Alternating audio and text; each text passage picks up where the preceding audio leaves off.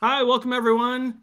Kevin Carpenter, volunteer, CppCon, and I'm here with Kristen Shaker. Kristen, long time no see. I think it was what, C++ now. Not CPP on C this year, though. No, You didn't make that one for us. no. But we're here about CppCon. I can't believe I'm talking about the other conferences, but I mean, I get to see you at so many of them. So welcome. Thanks for taking time to chat with me. So you work at Google, right? Yeah, I am a senior software engineer at Google. I am on the C++ core libraries team. I have been on that team for the entire duration of my tenure at Google. It's a really great team full of really smart, really interesting people who make me feel inadequate on a day-to-day basis, not intentionally. But I have learned a lot, and I really enjoy the work that I do. So excited to be able to talk about it at a conference. Right. I kind of get your feeling on that because I have a few people on my team that I'm like, yeah, whenever I do my code push and I just wait because I know that comment's coming and it's always in a good way. But then I'm always like, really, I missed that? So at least that's how I feel that way. So I think I can kind of relate. So an automated tool for fill in the blank. So refactoring, Okay. right? Yeah, refactoring your C++ code. The idea of the talk is to take you from 0 to 60 or 0 to 100. I don't know what the miles per hour analogy is. I do computers, not cars. Although my entire family does cars, so that's really embarrassing. Don't show this to any of them because I will never hear the end of it. So yeah, the idea is to take you from 0 to 100, writing your first refactoring tool using the Clang LLVM libraries. It is these tools ship with Clang, but as long as your code compiles with Clang, even if you use MSVC or GCC, you can always do like a first pass with these refactoring tools. So just because your company might not use Clang exclusively doesn't mean that this won't be an interesting and like generally helpful talk. Hopefully. Right on. And so I have to say, and like I said earlier, I've seen you. So in fairness, I think we first met at 2019 CppCon. I think that sounds right. Yeah. I think that was right. And so since then, I can't use. I would need more than two hands, I think, to count the amount of conferences that I don't think it's been that many. I think I just have an outsized personality, so it just seems like a lot. Well, and it's I'm probably being wishful thinking and thinking of next year and the year after too. But it's always cool to get to hang out with you whenever we're at conferences. So I think that's the important thing. But this will be your first talk at CppCon, isn't it? Yeah, it's my first feature length talk. I gave a 5-minute talk about how to use AST mashers to isolate specific pieces of your code at CppNC, and I am doing basically the full length version of that talk. So there's somewhat of a reprisal. Yeah. The idea is like that subset, like what I talked about in that presentation, like there's a decent amount of time allocated to it in this talk. So cool. And I will be using my own computer and not Phil Nash's. So I will be able to actually type out what I'm trying to type out. I do seem to remember that. Now that you bring it up, I'm like, oh yeah. Yeah. But you did great at it. And I recovered. Yes. And I think it's on YouTube if anybody wants to go find that now that we're talking about it. You so go find it. Watch this talk. It'll be better.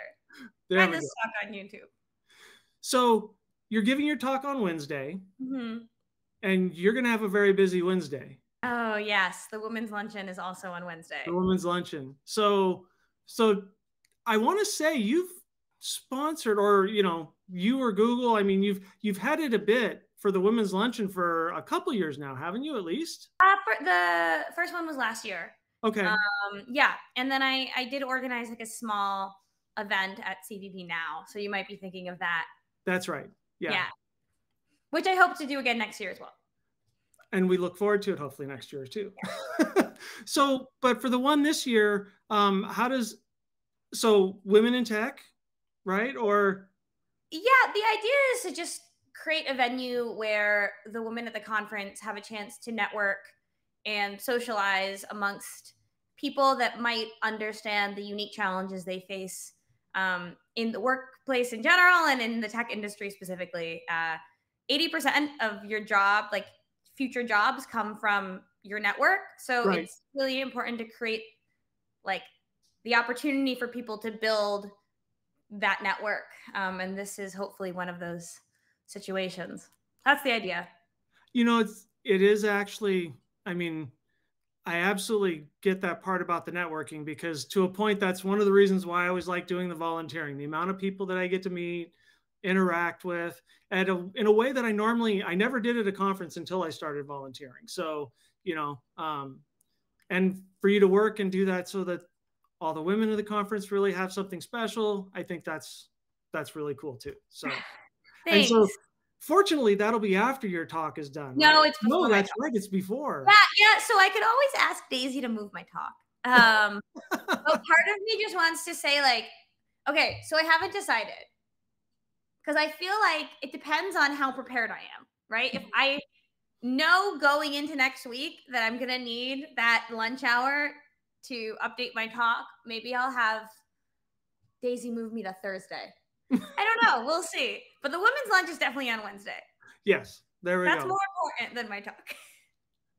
Well, so women's lunch, you'll have a nice lunch. I'm sure you'll be more than well enough prepared. Then you'll have your talk in the afternoon. For everyone watching this, to make sure that they sign up to go see, we need to make sure that we fill Kristen's room, right? Please don't do that. Well, you can fill up whatever. I don't know. The fewer people in the audience, the less embarrassed I will be when I make mistakes. But then I guess it goes on YouTube, so the mistakes will be memorialized forever. Yeah, Google doesn't forget. Yeah, that's true. I guess it doesn't matter how many people are in the room. Yeah. No, it's kind of funny. Like I hadn't given a talk for a few years, and when I gave mine at